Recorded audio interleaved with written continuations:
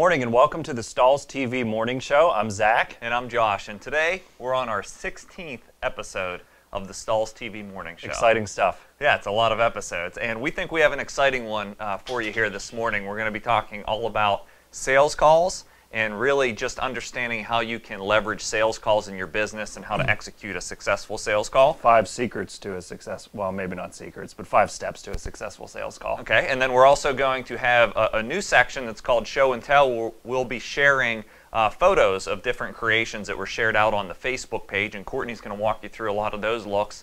And then lastly, John Laux will walk you through customizing umbrellas. So we have a little bit of how-to, a little bit of sales call strategy, and some show and tell. So a very exciting episode. Let's start with the sales calls. Sounds good. So we launched a poll at the beginning. We want to thank you all for answering the polls throughout the morning show. And the question was, which type of sales call do you utilize in your business? And you could select more than one answer. And we have 73% of the audience that selected they make their sales calls by phone, and 73% that says they make them in person. So okay. So what about that 27%? Are they not making sales calls? Well, maybe they only voted for one. Oh, only for one. Okay. Yeah, right. That's potentially the case, or maybe they don't start their screen until we're actually talking, right? Okay. So it's a pretty good mix, and that's what we find in our industry. But to kind of kick things off, we'll start with a definition of a sales call. Sure. Yeah, so sales call, the way that we're defining it is not an email. It's an actual interaction with a potential customer, whether that be over the phone or in person, whether you get to the point of negotiating or not, it's an actual conversation with somebody that's not had via email, to where we can build some excitement and really explain what our products and services are about. Yeah, absolutely. And from a decorated apparel standpoint, I found, at least through giving different seminars and classes and talking to decorators, a lot of folks don't make sales calls, period. They wait on the business to come to them, sort of the if you build it, they will come philosophy. Yeah. And the sales interactions only happen either inside of the store or if somebody approaches. And I would say to those of you that's your strategy, is to get out there more and take some of these steps, and don't be intimidated to actually make a sales call to scale and grow your business. So step one along these to getting sales call success, I would say, is getting the right person. Yeah. So whether any industry you're calling in, when you're making a sales call, it all starts with getting the right person. Any tips for decorators on how to do that?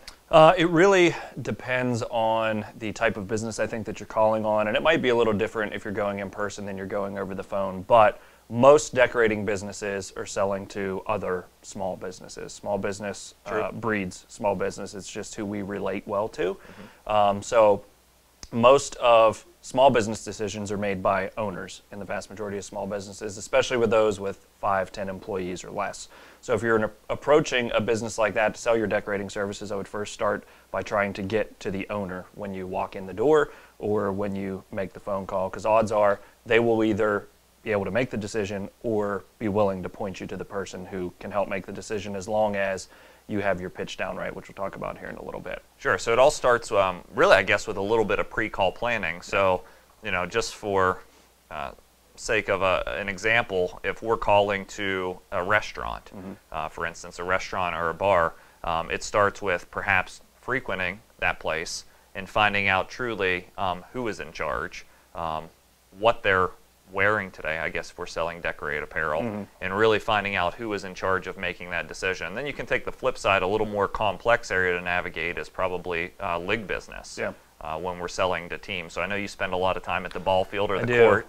I do. So one of the best ways to find the right person there is to talk to all of the coaches, because at the end of the day, they're the ones who have to deal with the right person. Odds are the coach isn't the right person as part of a league, but if you get enough of them on your team, understanding what it is that you're selling, they will definitely get you to the right person and be able to influence the decision at the end of the day. Okay, so step one, get to the right person, get past the gatekeeper, do your research, ultimately get in contact with the right person. It starts there to have success.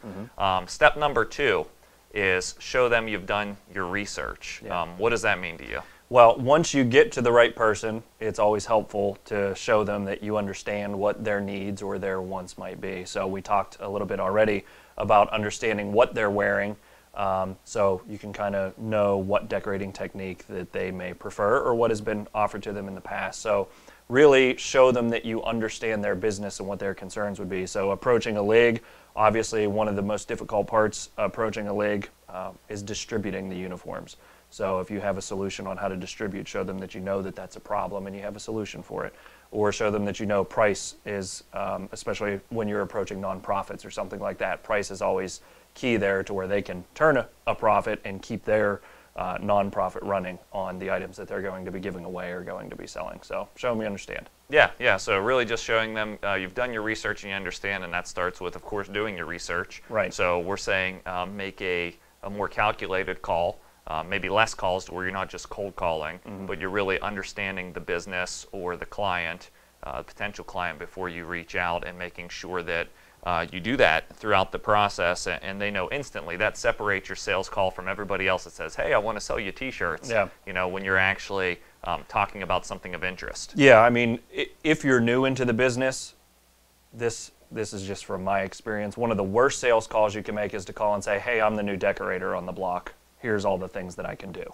Right. Because honestly, the person that you're calling probably doesn't really care that you're the new decorator on the block, and they don't really care all the things you can do. They care about how you can help them. So it's really understanding how you can help them. Well, at that point, it's all about you. It's kind of like creating that PowerPoint presentation, and the first 20 slides are all about who you are, and not necessarily about who they are or what you can accomplish for them. Exactly right. So number 3 that I have here is, once we get the right person, we're starting to frame that. We've done the research. I have frame your reason for calling. So instantly letting them know, why are we talking to them? Why are we sitting across the table or introducing ourselves to them? Yeah, and some of the key things to include, or that you can include while framing your reason, is what that solution is. So when you call, it's not, hey, I'm the new decorator on the block. It's, hey, I know that you use these types of uniforms, or you're outfitting your employees with this. I can show you how to save 20% on decorating those. Or I can show you how to get them the next day, or whatever our competitive advantage is compared to the other decorators that we have. Yeah, I mean, I'd say the goal usually is to get all of their business, but I would probably start with a baby step with getting your foot in the door. So part of this whole process of researching and really getting ready to frame your reason for calling, it could be based around an event or something coming up. So just approaching Halloween, if we're calling on restaurants and bars and they want to have a promotion or something that they wear that stands out on that weekend or that week, you may lead in with, hey, I'm calling because we have some really cool glow-in-the-dark decoration that we think would make your employees stand out over this course of time. So just a different way to approach it, but make sure you frame your reason for calling up front. That way they understand that you value their time, and we're going to quickly get to the point. So just throughout this process, I know you're big on questioning. One-way communication. Why would you say that? Yeah, right. One-way. Hopefully somebody got that out there. Yeah. One-way communication doesn't typically work in any sales call. It's all about a conversation. So what are some tips throughout this process to get the customer or potential customer talking? To get them talking, I mean, open-ended questions are a salesperson's best friend. So you don't want to call and say, do you currently order shirts from somebody? The answer is going to be yes or no, and they're probably, odds are most people aren't going to elaborate anymore on that. So you want to ask open-ended questions, and then you really want to listen for the answer. Don't just listen for what you want to hear and then start talking over the person once you've heard what you want to hear. You really need to listen and take the opportunity to read between the lines, because somebody can say one thing, not necessarily that they mean another, but you can definitely infer. So they say some things explicitly, but try and find the implicit meaning as well on how your solution works for them. Good. Yeah, questioning is a big part of sales, and more than questioning, really just listening and understanding. Because when it comes time for step 4 in the process, where we get to pitch our idea, hopefully this should be not necessarily the exact pitch we walked in with, but one that's been tailored to the response and what the customer's been sharing. So we're pitching a real solution here. Yeah, absolutely. When we hear those key terms or key phrases, again, we don't jump in, but we wrap them up into when it's our opportunity to pitch the actual idea, to speak to their needs and to their wants. And I'll say this, we'll say it probably again at the end, but it takes practice to do this. You have to make sales call after sales call after sales call before you'll start to think that you're even good at it. It can be an intimidating process, but practice really makes perfect on this. Good, good. And then showing really the customer, just to tie into pitching that idea, tying in some past success. Not necessarily, well, I sold this much or this much, but an example of a customer that maybe succeeded with this promotion. Maybe it's they stood out more wearing the uniforms that you created on the field, where the kids even wanted to wear them to school or whatever. The team spirit was just at an all-time high, but somehow tying in some sort of past success so they know you're not just a new decorator on the block, you've done this before. Yeah, I mean, essentially, we've talked about it before that referral business is great business. You using testimonials and past examples is building your own referral business. You're just doing the referring instead of the customer doing it. Yeah, long term, if you can walk in with referrals and testimonials to leave behind that relate to that situation, maybe that's a great way to follow up. So, step 5, what's the goal of this first interaction, this first sales call? What do you think the goal of a first sales call should be? Most of the time, if you are literally walking in cold call, the goal of the call should be to get either a follow-up meeting or just walk away with action steps as to, I'm going to get you this price proposal or whatever it is. I don't think, 9 times out of 10, we're not going to walk out with an order on a cold call for a decorating business because maybe they just don't have the need right now and we're really just trying to feel it out. So our goal is to advance to the next step, which can be as simple as, hey, let's set a follow-up meeting in 2 weeks when you're ready to talk about this. Yeah, so step number 5 in the process is your goal equals an advance. So going into the sales call, you should understand what you want that advance to be. Sometimes that's a one sale. Odds are not on the first interaction. That's downstream further. It could just be the next appointment or the agreement. And then really, as you start to repeat this process and get advance after an advance through different interactions, it does lead to a closed won opportunity where you're starting to build the business, and then your goal becomes another sale and another sale. Yeah. But as you're doing this, as you're scheduling this advance, it may require some follow-up and execution on your side. So one of the biggest areas and things you have to do throughout this process is build rapport. You build rapport by listening and solving problems. You build rapport by following up and delivering on what you promised that you were going to do. It's really executing on the advance and making sure you're on time with the quote, the information. I think for decorators, for customers, really one of the biggest challenges is when they order that decorated apparel and it doesn't come on time. So you can start to prove your timeliness early and upfront in the process, and ultimately be able to hold your prices a little higher because you do what you said you would do. Right, yeah, you build trust all the way throughout the process. Every promise that you make that you deliver on is a way to build trust through the process, all the way to swiping the credit card or getting the check and after the order. Good. So just to follow up on the 5 steps, I want to reframe those for you. Step number 1 is get to the right person, whether that's on phone or in person. Make sure you have the right person before you execute any further steps. 2 is show them you've done your research, which requires pre-call planning. 3 is frame your reason for calling. That way they know you're not wasting their time. They know exactly what you're about up front. 4 is pitch the idea. After you get some open-ended questions and understanding, we're going to pitch the idea. And number 5 is ultimately get that advance and get that commitment to advance to the next step from the particular prospect or customer. Absolutely. So hopefully executing some of these steps can help you have tighter, better sales calls. And now we want to turn it over to Courtney K to show you how to create some really cool looks that different viewers have shared that you can present on these sales calls and follow-up steps.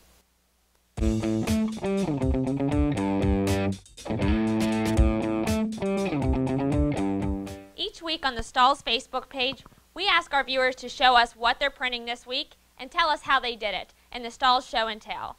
We've been watching this for the last few months at the Stahls TV studios, and we just love the creativity and some of the looks that decorators are creating on there. So we wanted to share them with our viewers as well. In this, we've created our top 10 looks for the month of September and pulled them from the Stahls site. So let's walk through those top 10 looks. The first one that we're going to look at is actually a 2-color glitter flake design on a sparkle t-shirt. The reason we pulled this design is it has some really unique design elements in adding the pattern and the background and the silver, but also that they've taken 2 colors of glitter flake and added an extra element of bling through a sparkle t-shirt.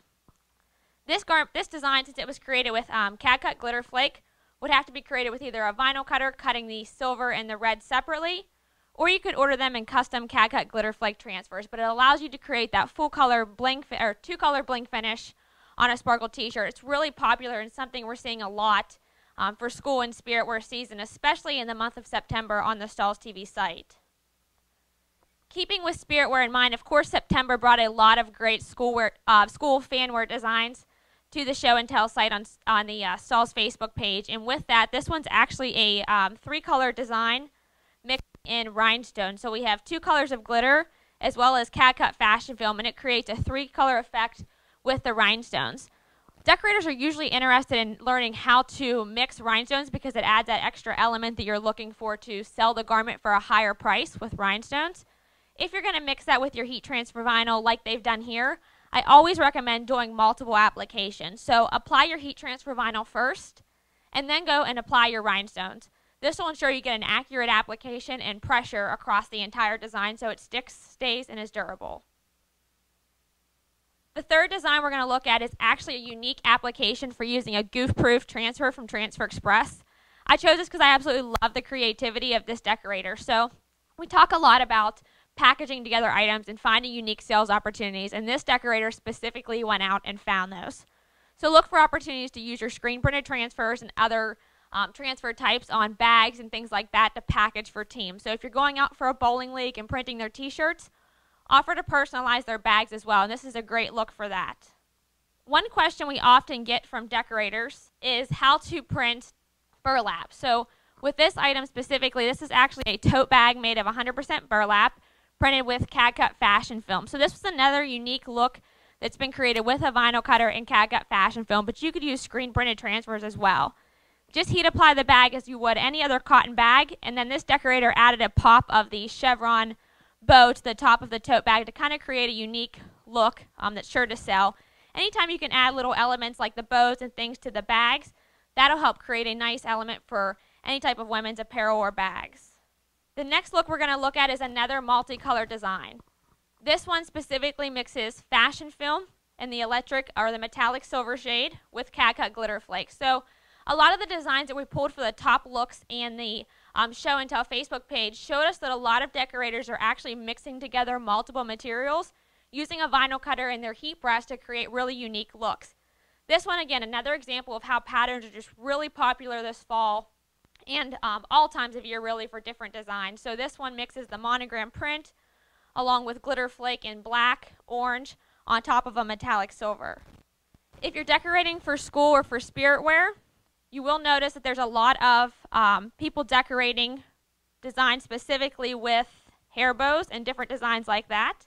So we've seen a lot on the show and tell where they're creating multiple color designs and different logos with sublimation and glitter flake to create different hair bows. So this one specifically is a multicolor design using glitter flake and fashion film. So this design, we actually created multiple designs for either a dance team or school design or anything like that to personalize it. So the Michael Jackson face is actually made with fashion film, and the rest of the hair bow is mix and matching glitter flake shades. So you can get really creative with what you can create with hair bows. For the next look, I wanted to create one that was actually unique to printing jackets and different outerwear. So if you've been watching the Stahls TV morning show lately, you'll notice that we've been personalizing a lot of jackets and outerwear. And so with that, we're going to be personalizing a jacket using a performance wear jacket with elasti prints. The next pick from the Stahls Facebook page and the show and tell is a look that's unique and has a multicolor mixed media design. This design mixes together 3 colors of fashion film in lime, silver, and red, and also some pops of CAD-CUT glitter flake in silver to make the stars really sparkle. This is a unique way that you can use colors, and I love the way the designer of this shirt used the bling effect of glitter to pop and make the stars really stand out in areas of the design. It's a unique way to use a bling finish aside from just creating a full glitter effect. The 9th design that we picked from the Stahls Heat Printing Facebook page is one of my favorites. This one mixes together screen printing with foil and with CAD-CUT glitter flake. So you can use CAD-CUT materials in your vinyl cutter to create name drops and create designs within screen printed ink, just like they've done here. As you've seen in a lot of these designs, and we're seeing a lot in the show and tell, especially with September, fanwear is becoming really popular with metallic and glitter effects, and we're starting to see a lot of people use these 2 different finishes together to create multicolor mixed media designs. And for our final look, I chose one that actually uses a printable full color design. Full color is still one of the top trends, and whether you're decorating for spirit wear or corporate logos, being able to leverage a multicolor design in one pass, like they've done here with CAD-CUT or CAD-Color SuperTech Opaque, creates a really cool gradient look on the football. And so I just love the way they've taken that little element and popped that full color design to create a great football fanwear design. I would definitely encourage each of you, if you haven't done this yet, to check out the Stahls TV Facebook page. And it's just Stahls, all things heat printing. And if you go there, you can submit your topics. If you've already submitted them to us and your photos, we appreciate you guys sending us your creativity. We absolutely love to see how you're using these Stahls products as well as other methods of printing like screen printing and embroidery to mix and match the different media. So thanks for watching. This has been Show and Tell with Courtney.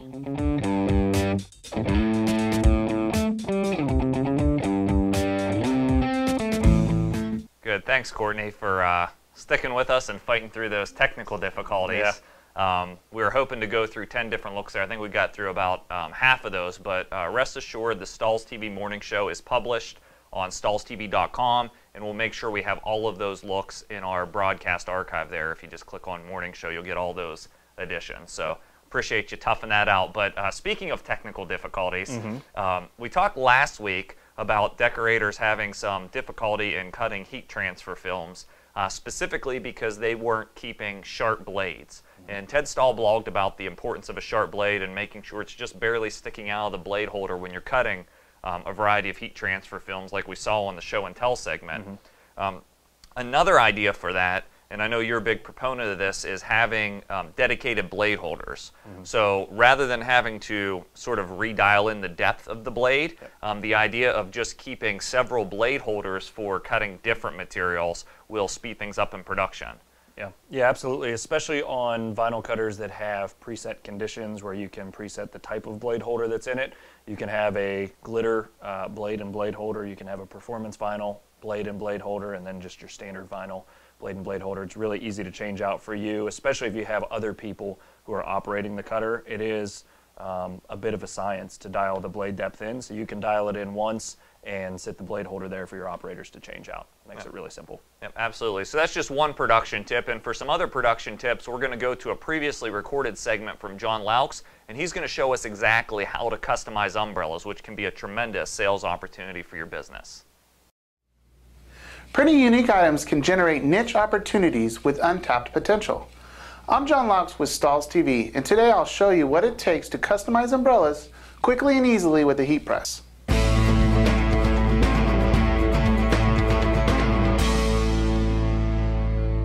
Customized umbrellas can be a great asset to any business professional. Umbrellas are made up of either polyester or nylon. With the right transfers and the right equipment, even you can decorate an umbrella. Let's go to the heat press and see how to do it. This heat press has the ability for an interchangeable platen. So I'm going to remove this and actually use my sleeve platen to decorate my umbrellas. First thing I'm going to do is make sure I have the right pressure.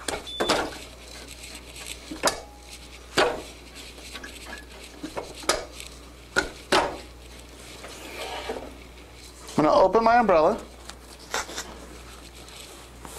decide on my location, place my transfer, place my cover sheet, and apply my transfer.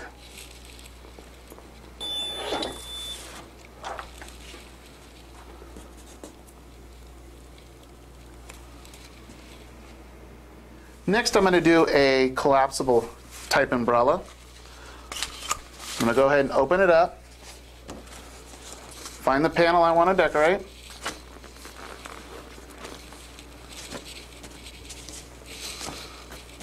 place my transfer,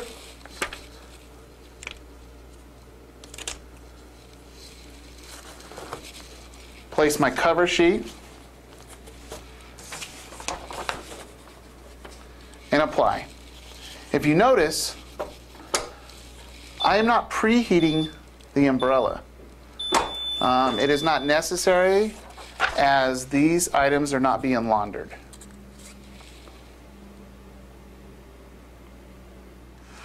Now I'm going to go ahead and decorate a high visibility umbrella with a reflective transfer.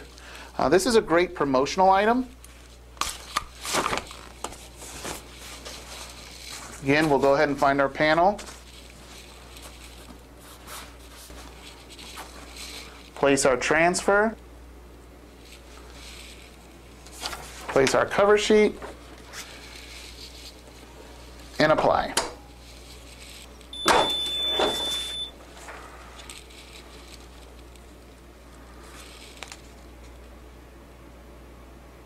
So I want to show you one more application technique using a cap press. I'm going to go ahead and open my umbrella, but this time I'm not going to open it all the way. I'm going to find a panel that I want to decorate, place my transfer,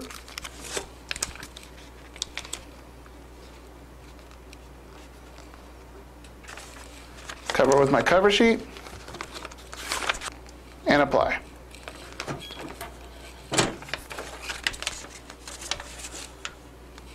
Give this a quick second to cool down a tad, and peel.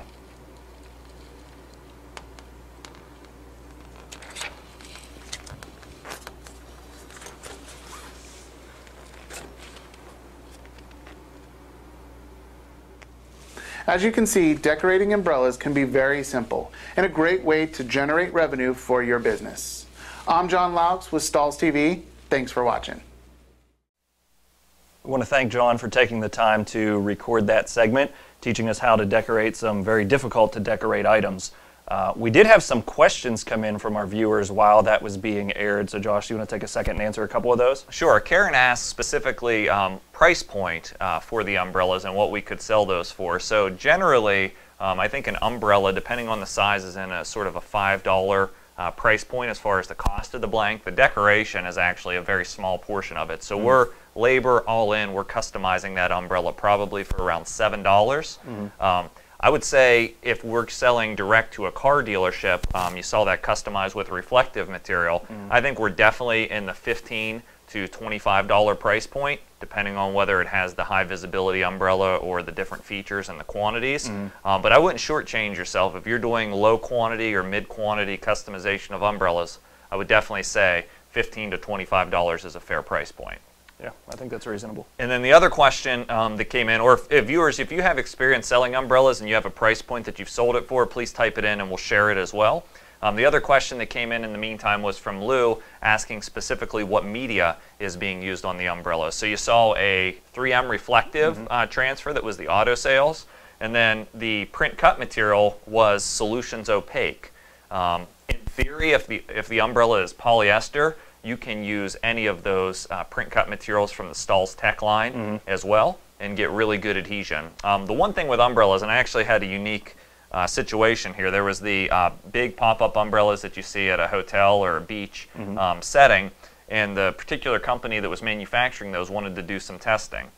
So we actually applied Solutions Opaque and Gorilla Grip 2, both of which are nylon adhesive products, to those umbrellas, and actually cut apart the umbrella and put it through wash testing in our lab to simulate rain and sort of the outdoor elements, and they held up tremendously. So I think anything with a nylon adhesive I would recommend for umbrellas. And looks like we have another question from Jamie, is where can I buy blank umbrellas? There's a variety of sources. I know Sanmar carries a few style of blank umbrellas, and then also if you look up ASI suppliers, I know you'll see some that manufacture specific umbrellas and even offer decoration for you in high quantities with screen printing. Yeah, I know Transfer Express recently launched an apparel line. Did they do umbrellas as well, or is it just t-shirts and sweatshirts? Don't know off the top of my head, but we can definitely check out the blank apparel link on transferexpress.com. So, hopefully that answers the questions from the Stahls TV Morning Show. If you have additional questions, we would love for all of our viewers to get active on the Stahls TV forum. We'll be looking to pick up the pace there and actually do some giveaways in exchange for your participation to get the conversation going on stahlstv.com. But we look forward to having you on the next Stahls TV Morning Show, Mondays at 11 a.m. Eastern. Thanks for watching. We'll see you then.